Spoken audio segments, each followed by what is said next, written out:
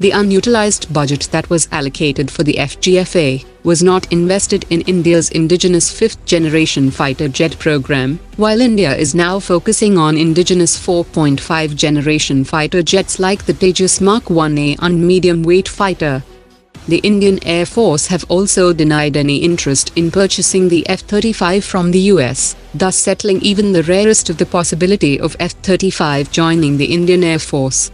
Experts have said that Russia is likely to play the Pakistan card if it fails to crack the MMRCA tender for 114 fighter jets, and will push India on the purchase of the new export variant of Su-57 by the end of 2019. Pakistan cannot acquire a credible fifth-generation platform in the near future, due to their economic conditions, and if Pakistan goes with the Chinese fifth-generation fighter jet, they will not be able to tackle a fleet of Indian Su-30 and Rafale fighter jets. India has been invited by United Kingdom to join the proposed Tempest sixth-generation stealth fighter jet program, and France and Germany will also be eager to find more prospective investment partners to join the program, and investing in a sixth-generation fighter jet seems the best possible option for India, rather than the purchase of F-35 or Su-57 in a flyaway condition.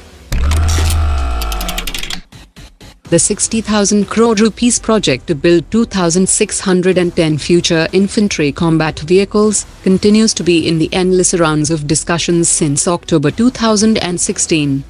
The Ministry of Defence officials are believed to be uncomfortable over the 800 crore rupees bill for funding the prototype, and they have instead suggested that the shortlisted private sector companies should fund the building of two prototypes. The private firms have said that they can't fund the project or buy the technology because there is no guarantee that they will get an order. According to latest reports, the Hypersonic technology demonstrator vehicle program is being put back on track after the recently conducted first developmental test.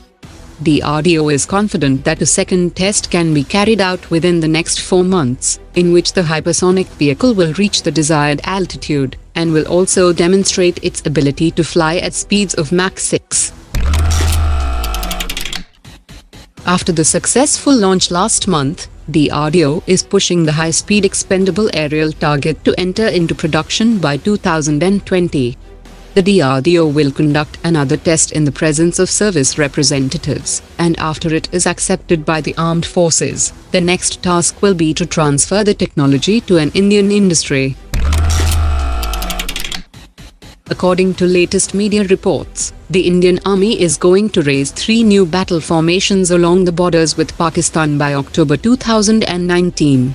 The new battle formations will also come up on the China border, after they are successfully tested and established on the front with Pakistan. The Ministry of Defence has issued a blunt warning to private sector defence firms that they must find customers overseas for their defence systems and equipment, rather than relying on the Indian government for orders. The Joint Secretary of Defence Industries Production has said that there is a limited capital budget of about 1 lakh crores, and there are certain committed liabilities, and the government cannot support every single private defence firm. He also appeared to be talking down on the possibility of any significant increase in the defence capital allocations in the budget next month.